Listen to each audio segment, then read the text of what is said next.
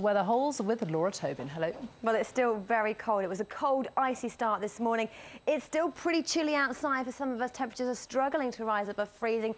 And where we've had the rain or the snow showers of yesterday, still pretty icy out and about on those roads. So don't forget, if you're travelling in the next few days, just leave a little bit of extra time, particularly first thing in the morning, because it will be cold and frosty.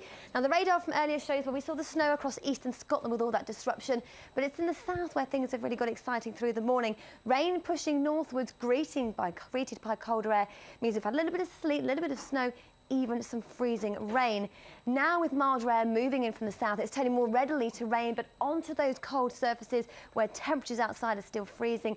It could well be pretty slippy out and about on the roads and pavements, something to be aware of if you're out and about this afternoon. From the southwest, skies will slowly brighten, but for Wales, turning increasingly cloudy with rain in the south. Across the hills, just becoming a little wintry for a time.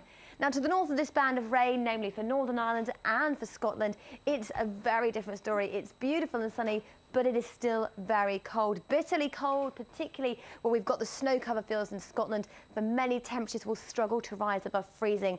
Cold and frosty, still pretty icy for northern areas of England as well.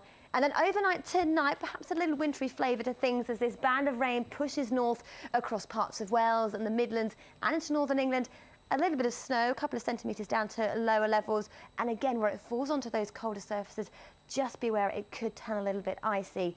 Temperatures in the north tonight will be bitterly cold, clear skies with temperatures down to -10 degrees in Glasgow.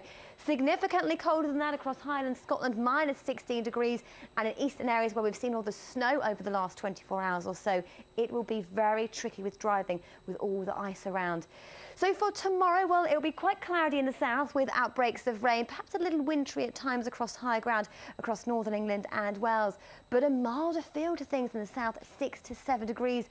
In the north, a very cold day after that very cold start. And for Santa on Christmas Eve, well, no, not too many problems. A very cold one in the north, a cloudy one in the south. And for Christmas Day itself, it looks as though it's set to turn increasingly cloudy with some outbreaks of rain. Quite a grey day on Christmas Day. But for northern areas, it looks as though it will be pretty cold and frosty. As always, there's a full 5-day forecast available on our weather website. Laura, thank you very much. At 1:30, a reminder of our top